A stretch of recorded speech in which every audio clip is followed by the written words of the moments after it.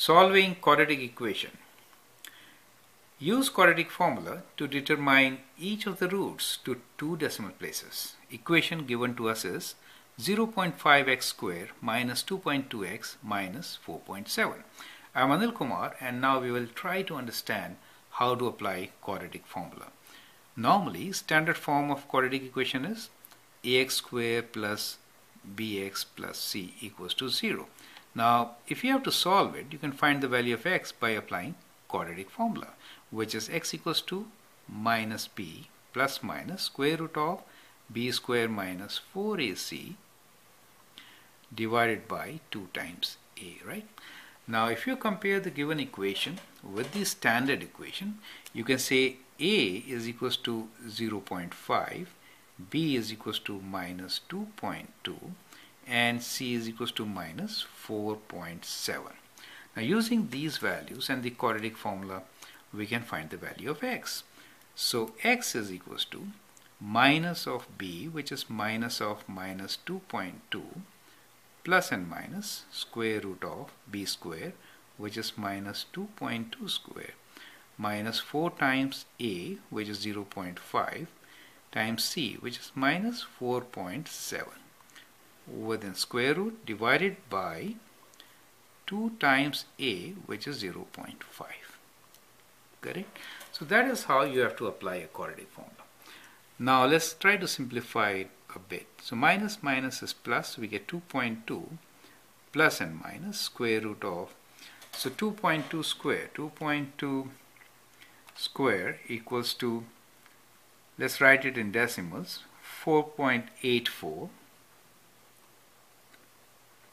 Minus and minus becomes plus, so we have 4 times, so let's use calculator again, 4 times 0.5 times 4.7 equals to, in decimals, 9.4. 9.4 divided by 2 times 0.1, which is 1, right? So we can now write this as 2.2 plus minus square root of, let's add them up, 4.84 plus 9.4 equals to 14.24. 14.24 square root. Now you can find square root of 14.25 rather. Let me do it again. Yeah, 24, correct.